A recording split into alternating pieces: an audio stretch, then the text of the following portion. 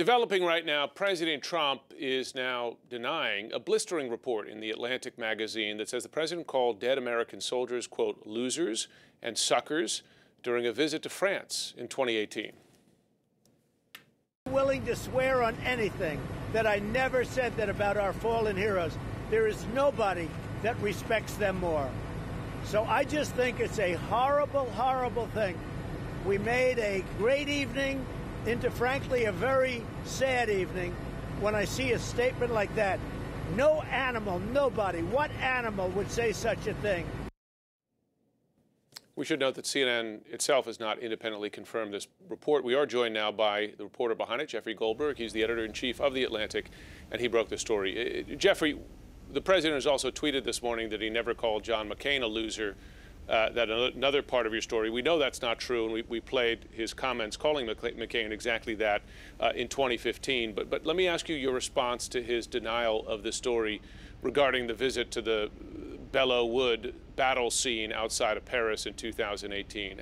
How do you answer those denials? I stand by my reporting. I have multiple sources telling me this is what happened, and so I stand by it. Let me read some of that reporting that you are putting out in The Atlantic. You know, there were so many questions, Jeffrey, as you'll remember, when that trip to the cemetery at Belleau Wood was canceled. And so back here, everyone was struggling to figure out what happened. Was it weather-related? Did he just want to come home? So your reporting says, in a conversation with senior staff members on the morning of the scheduled visit, Trump said, "Why should I go to that cemetery? It's filled with losers." In a separate conversation on the same trip, Trump referred to the more than 1,800 Marines who lost their lives at Belleau Wood as suckers for getting killed.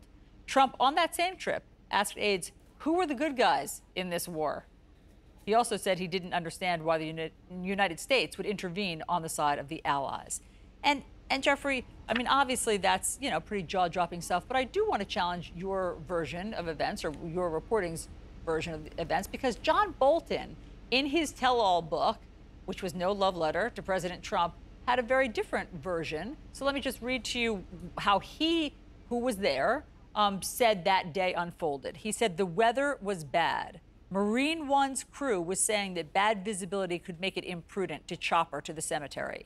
The ceiling was not too low for Marines to fly in combat, but flying POTUS was obviously something very different. If a motorcade were necessary, it would take between 90 and 120 minutes each way, along roads that were not exactly freeways, posing an unacceptable risk that we could not get the president out of France quickly enough in the case of emergency. What's your response? My response is, I'm sure all of those things are true. I've heard from people in the Pentagon Marines who are a bit insulted that the idea that the Marines couldn't fly a helicopter in the rain. But the larger point is that Donald Trump expressed directly to senior aides his lack of desire to go to the cemetery and not to risk 90 minutes in traffic because he doesn't understand why one would go pay that level of respect to fallen American soldiers. He also, by the way, expressed directly fear that the rain, which was quite heavy at times, would mess with his hair. Jeffrey, listen, I've reported stories that I know to be true based on firsthand knowledge, and they've been denied by the White House. So you know, they've often denied stories that have turned out to be true. We're aware of that, yes. Yes. Point of order. But let me ask you this, because these are remarkable accounts here of a commander-in-chief stating the most disrespectful things you can imagine about fallen service members, amputees. The president, you know, in your story, did not want amputees in a military parade because people don't want to see them. I'm curious why these people didn't want to go on the record. We're 2 months from an election, and these are horrible insults to service members. Did they explain their thinking as to why they wouldn't put their names to these accounts? Well, like you, when you're faced with the same situation, you always ask for people to go on the record. Sure. And then ultimately you have to make when they don't want to go. And we've both experienced why people don't want to go. They don't want to be inundated with angry tweets and all the rest.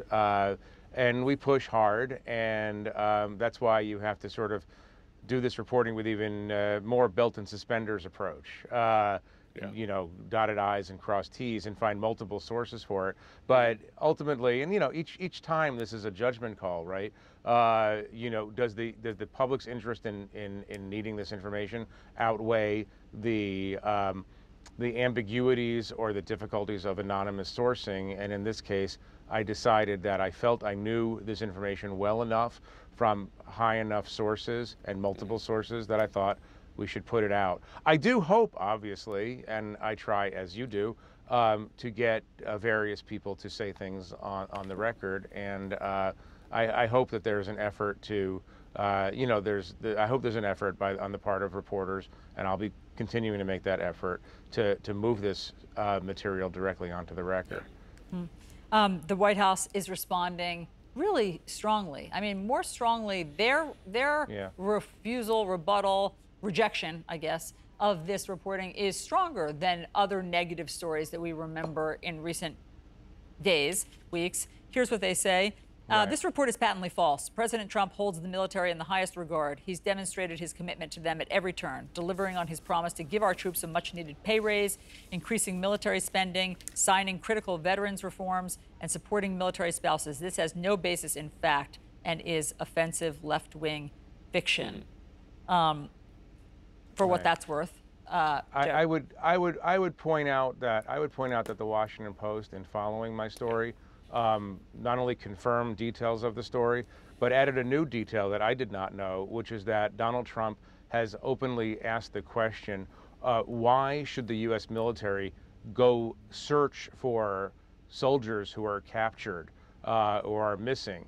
And the theory, as he expressed it, according to the Washington Post, is that they have failed at their jobs, so why do we make that kind of effort? And so what you see in all of these comments, going all the way back to 2015, when he disparaged John McCain for getting captured, what you see is a lack of understanding about why soldiers serve and what constitutes heroism. That's the part that's very interesting to me, and that's sort of the through line from those McCain comments right up to today.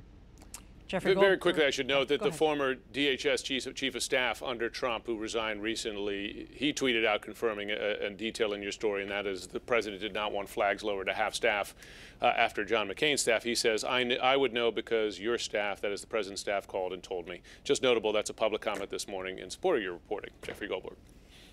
Jeffrey Goldberg, we have to go. Thank you very much. Everybody can read the article themselves. It's the newest piece in The Atlantic. Trump, Americans who died in war are losers and suckers. Thank you very much for being on.